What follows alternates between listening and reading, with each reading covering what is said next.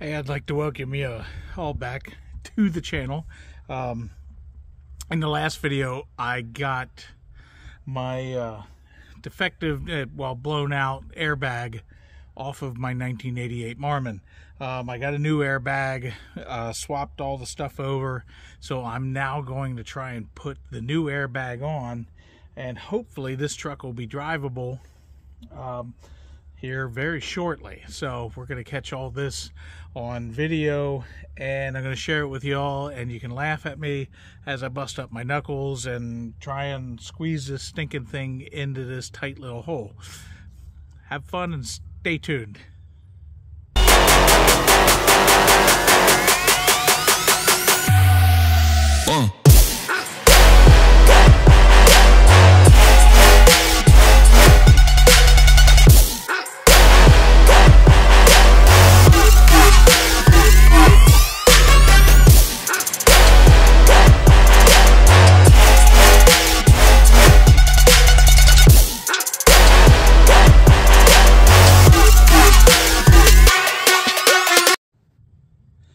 Okay, so now I'm going to adjust you down here so you can see where I'm trying to squeeze this bag in. I'm trying to put the bag down in here, but it's a pretty tight fit because I have a brake chamber here and a steering arm right there.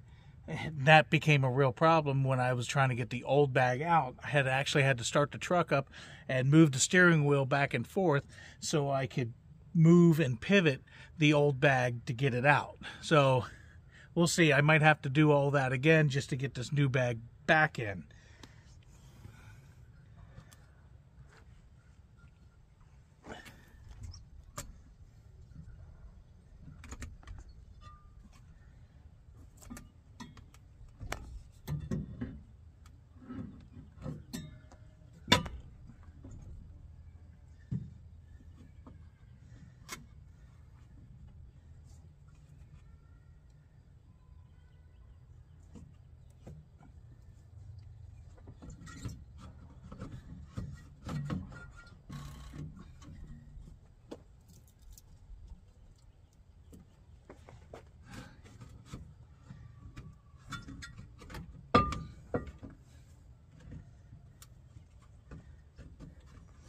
As you can see, it's kind of a tight fit.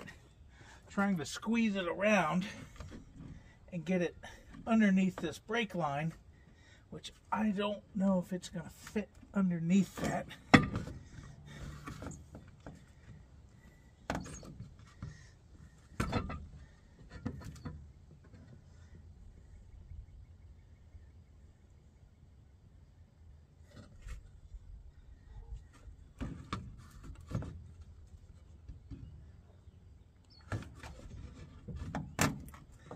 Okay, here we go.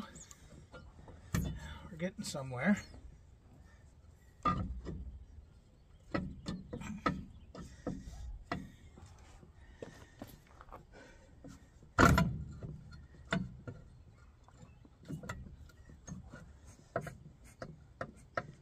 Now, I have to get this in here, but then press down so I can get it in between the old spring and the frame. I have that blocked up, but obviously it's not blocked up high enough. So I might have to go get a jack and make a support to actually lift the frame a little higher while leaving the spring drop. So we'll see. Hopefully it doesn't come to that, but I'm thinking that's probably what's going to happen. Yeah, I do believe that's probably what I'm going to have to do.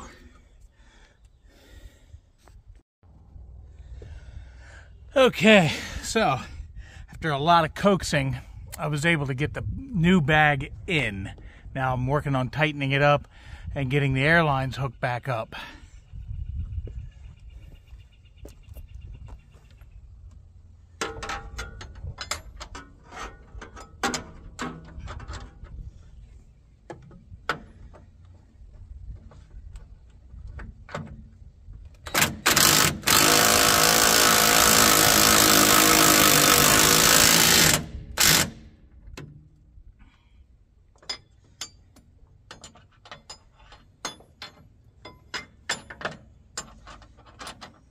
Now we're just trying to get this thing tightened up, get the airline on correctly and tightened up, and then we're going to start it up and make sure that I have no leaks and it's working properly.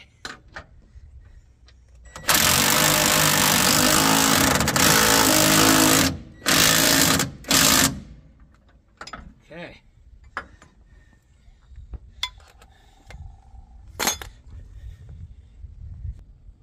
Okay. Now, hopefully I got the right wrench.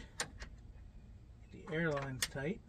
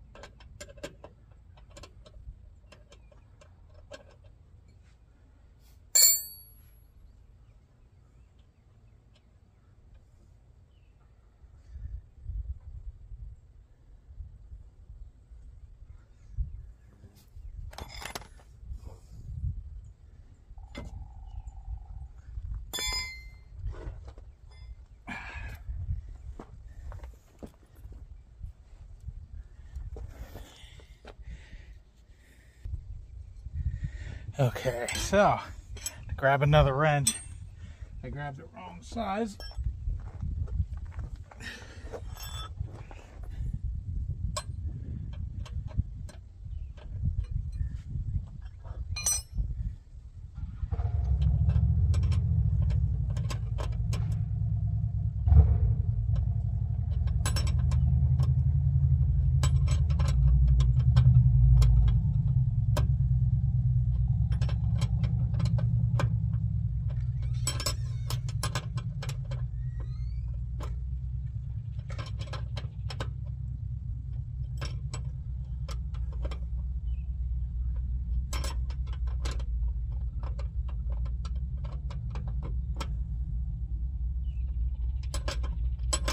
I can't get a socket in there and actually use a ratchet on it because it's right in between this metal plate and the front axle. So it's only big enough to fit a wrench on. So I only can get a little bit of a turn. I have to pull it off, put it back on, and keep turning.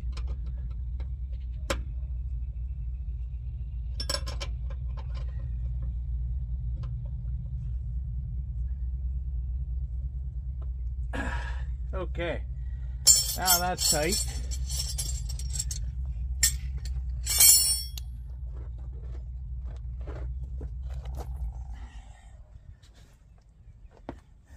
We're going to start the truck up and let it build up air pressure. See if I got any air leaks in this new bag, anything that I got to put on properly. So now we're going to start this bugger up.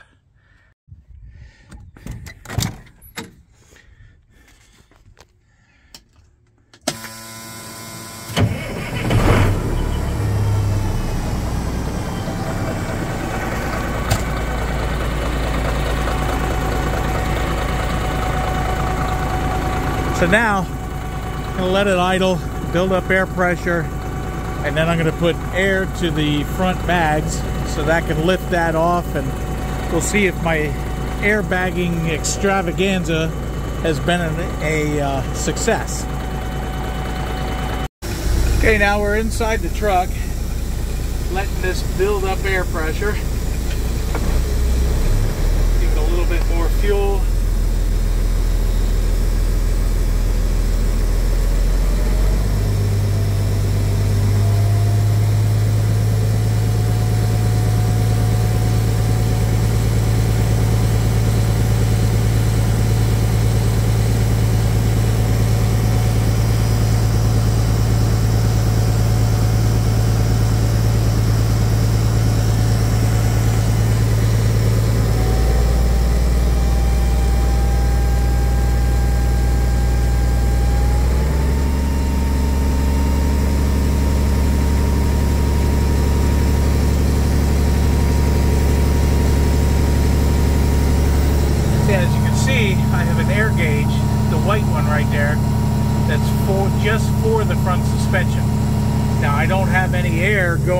to the front suspension right now.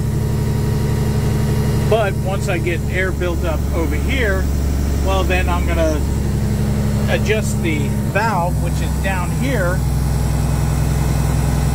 and add air into the front suspension.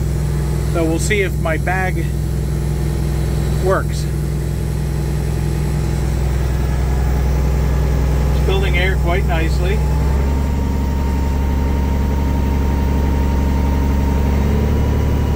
I'll get it up to about 80 pounds, and then we're going to add air to the front. Now it's probably going to take a little bit because it's trying to fill up the back airbags as well.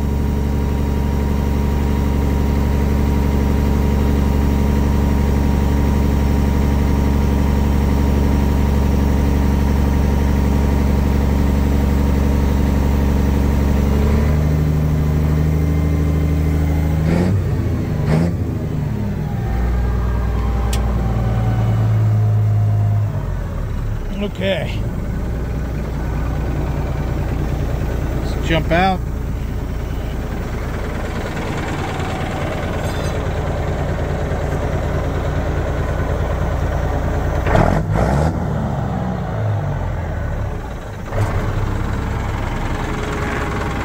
Now, this is the valve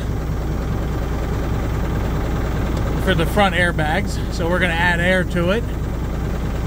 And it's adjusting up already.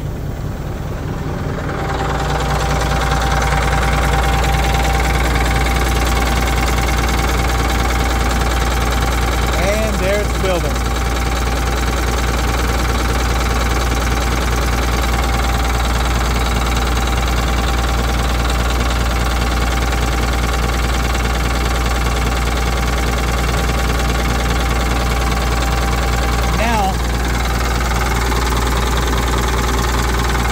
I can pull out the piece of steel that I was using to block it up.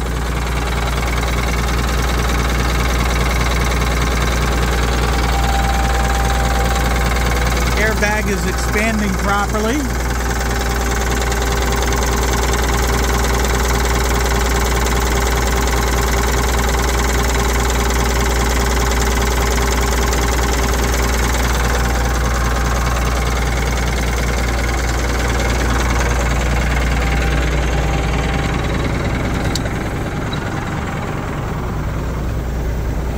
High, we can adjust that back down.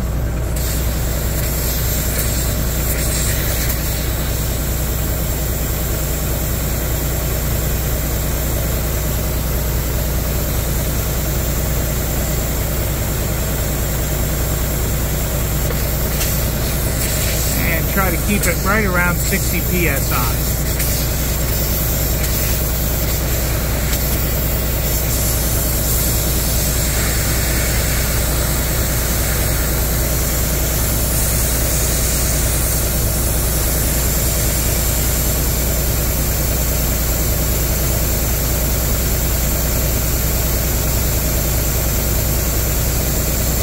There we go.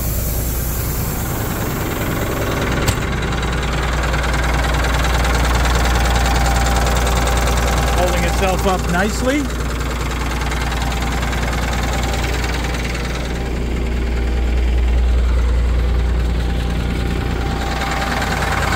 the other side.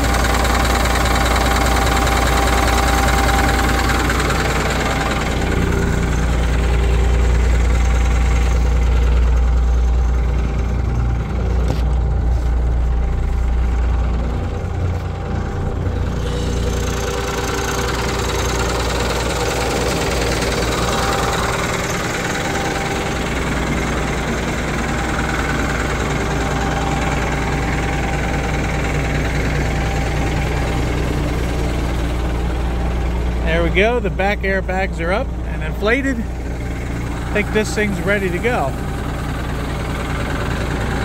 I think tomorrow we might take this for a drive.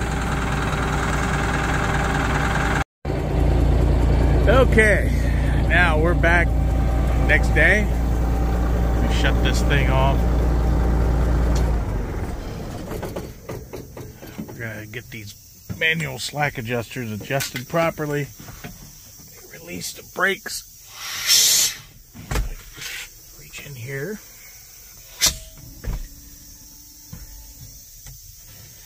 Okay, brakes are all released.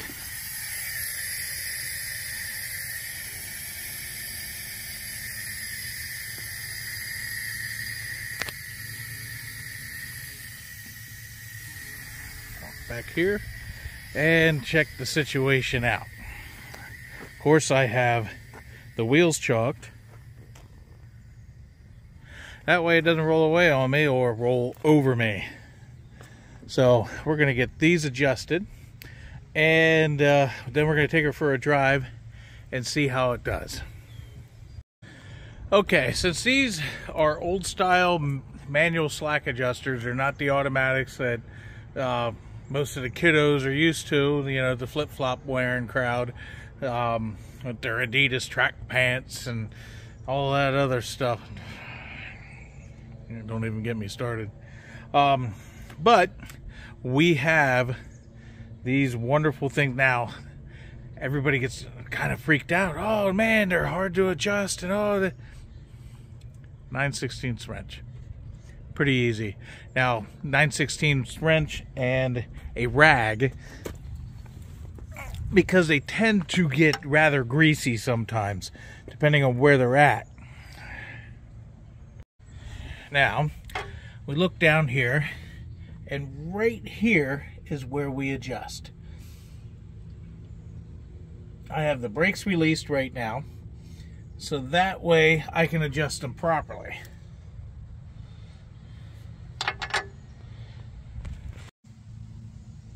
Now, if you look, I have the slack adjuster right there, and I'm going to take this semi-clean rag, pretty dusty, sitting in the garage,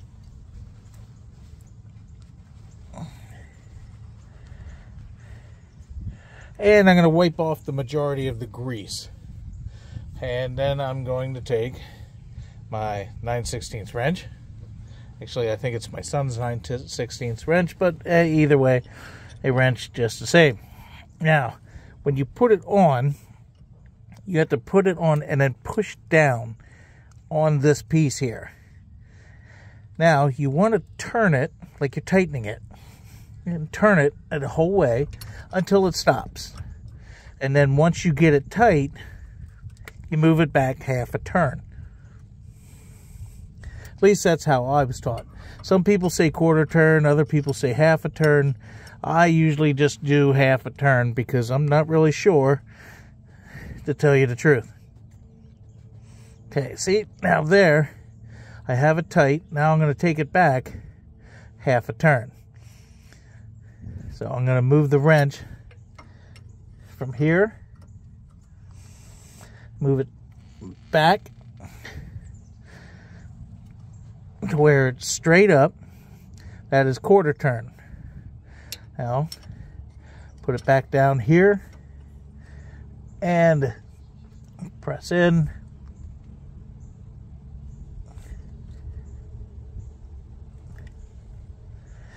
Now, it doesn't want to go backwards anymore. Wonder if I...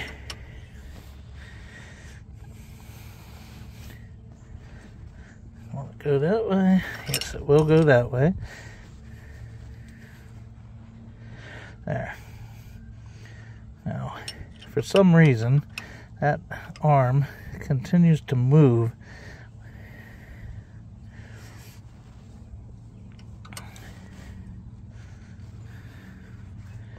Okay. Now, we're going to do on the other side, on the rear axle. Adjust this around. And again, now we'll get in here and wipe this one off. That way I don't get my wrench all nasty.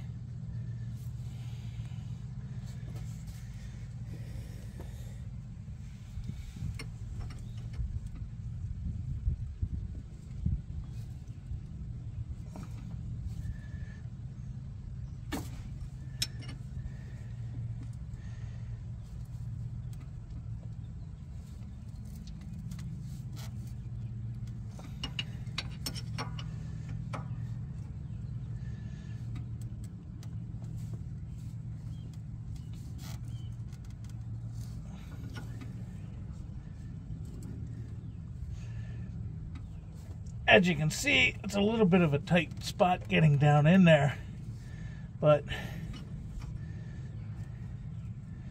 we'll get it figured out.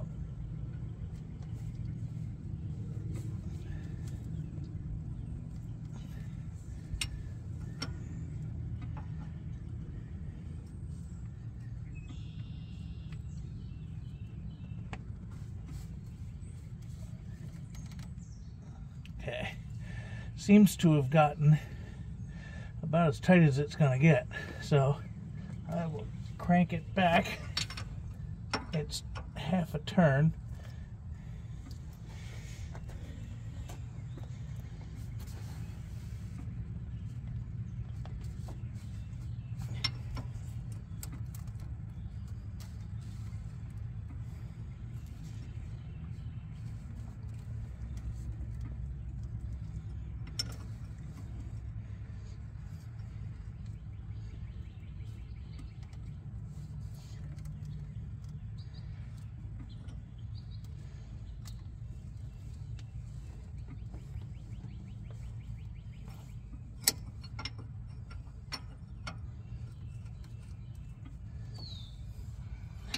Go. There's that. Okay. Now, I know I did the rear axle from up top. It's a lot easier to reach it from up top. On the front axle, they're pretty much exposed right here. So I can get them a lot easier just by getting down on the ground. Didn't feel like grabbing a creeper, so I'm just going to slide around. I was already at work today, kind of half dirty and sweaty, so it's no big deal to roll around on the ground. So first, we'll start out and get all that grease off of that adjustment.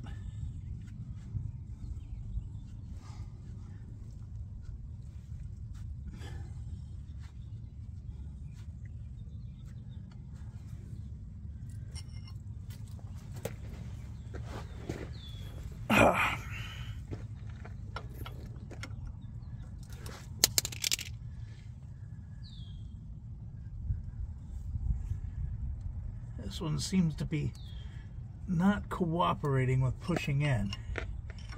I might have to go and get some persuasion to make that turn. Yeah.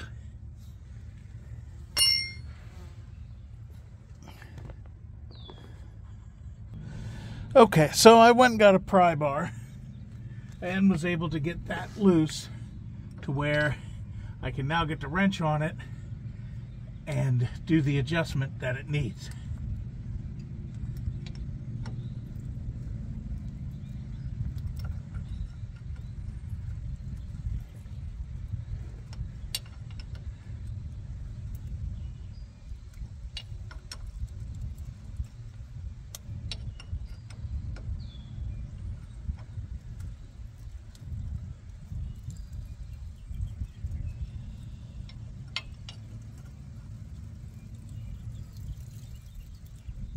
Okay, now we got it the whole way tight. Turn it back, half a turn.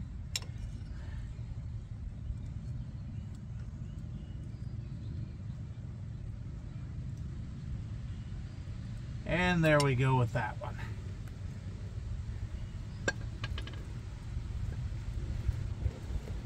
Now we'll go over to the other side. Ooh, you can see right up my nose. Okay, and here we are, front axle. On the right side of the truck, that would be the passenger side. Oops. Bang against those quarter fenders. Let's see if this one, I'll wipe this off quick, get a little of that excess grease off.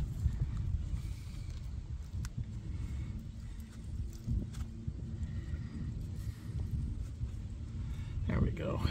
Now,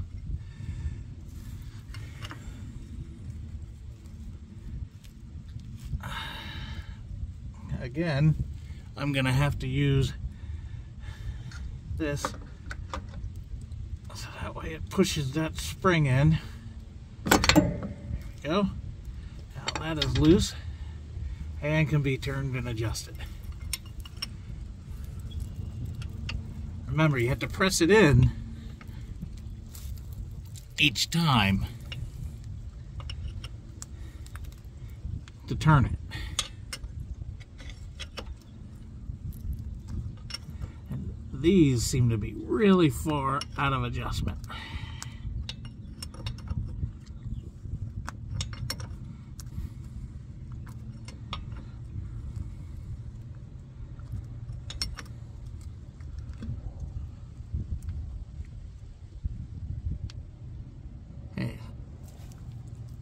Is, I do believe, the whole way.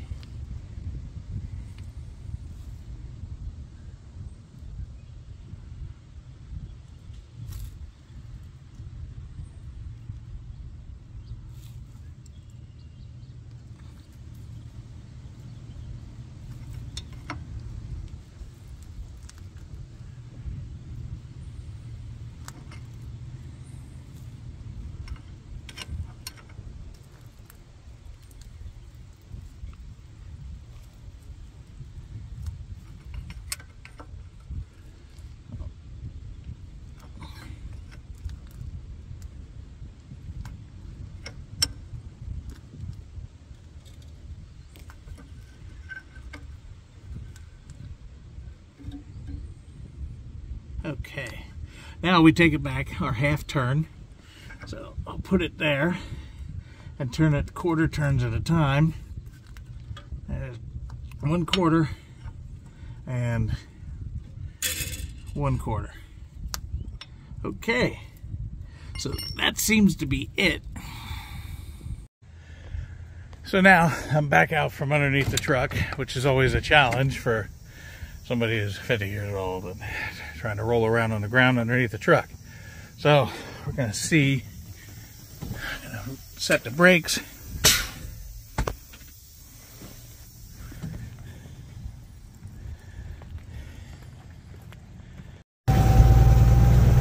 So here we are, rolling down the road. I think I got the brakes adjusted properly.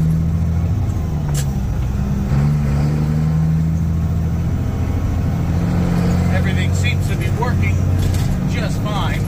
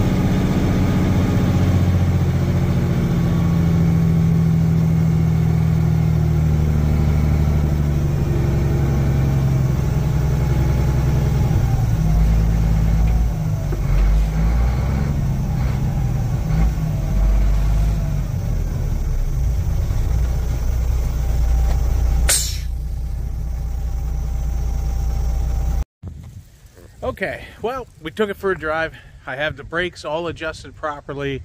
Even bobtailing, it stops nice. No, nothing's locking up or sliding. I had that problem before where one or two wheels would sometimes just lock up when you'd hit the brakes. It doesn't do that anymore. It stops very nicely. I had a fuel system issue. I dumped some Howells fuel injector cleaner in it, and I think I'm going to change the fuel filter again. The truck's been sitting, hasn't been really a work truck for quite a while, so I'm guessing I'm probably just going to change the fuel filters again and do all that. Just keep driving it around here, just get everything cleaned out of it. I have a chance at another truck, possibly. I'm not going to say what it is or anything like that just yet. I don't know if it'll happen. The guy seems to be interested in this truck because this is a great truck. And I'm interested in his because a little sleeper on it, and I can run some further distance stuff with it. Get into South Carolina and Georgia and some stuff like that. And it's an E-log exempt truck, and emissions, there's no emissions or anything like that. So it's perfect for exactly what I want to do with it. If not, I'm going to keep moving forward with this truck. Probably transmission, probably put a new fifth wheel on it, a couple other things, and get this thing ready to start pulling freight. Friend of mine and I are looking at some options together. He has an older Pete cab over, so we're looking at a couple things here and there, kind of working, and we don't want to be gone for weeks at a time because we both have wives that we love and care about and like to be around. So, but sometimes you got to do what you got to do to make money, to keep a roof over your head and keep that wife that you love and care about happy. So I am gonna move forward with this truck if it doesn't sell. Like I said in my previous video, I have it on Facebook Marketplace for sale. I have a price on it. The price is negotiable. I'm also open to trades. Very open to trades for something that is also on the old school side. I'd like something with a sleeper. This doesn't have one. People tell me that, hey, you got that long wheelbase, you could throw a small sleeper on it. That just turned. This truck looks really great without the sleeper. With that long wheelbase, just imagine that hooked to like a step deck or something like that. That would look really, really great. Maybe a headache rack on this. Maybe I'll just do that myself and run the truck myself. But at this point, I'm looking for something that, you know, like, I would love a 9670, a K100, one of the Freightliner FLTs, something along those lines. So, truck's up for sale, up for trade. I'd like to thank you for watching the video. I'd like to thank you for putting up with my rambling and me not always being the smartest guy in the world, because a lot of this stuff I'm going along from memory. I was a truck mechanic back in the mid-90s. I worked for a large motor carrier, and I was a mechanic, and I worked for a farm equipment dealer, and I was a mechanic there. And one day I was sitting at home and I saw this ad that said, hey, you two can drive the big rigs. I said, well, I already know how. So I went and basically used them to get my license because I didn't have a truck to get my license with. So that was many years ago. a long time ago, about 3 decades ago. So I don't know anything but trucking for the most part anymore, really. So I'm trying to remember how to adjust manual slack adjusters. I'm trying to remember how to different stuff like that, because back when I was turning wrenches on trucks, computerized engines weren't a thing yet, and ECMs on motors were few and far between. I think the Detroits had some, but that was about it. It's the early Series 60s. So that's kind of my story. So I'm going to end this video now with a sayonara and a Wiedersehen and whatever else. Au revoir, aloha, I don't know, any of those other things. I'm just a 50-year-old truck driver, and I love trucking, and I hate what it's become, and I'm trying to keep some kind of old school streak alive here. I want to go back into business for myself and start running for myself again. So keep me in your prayers, and please like and subscribe. I'm going to try to keep the videos coming on a more regular basis. Thanks for watching. God bless, and have a great day.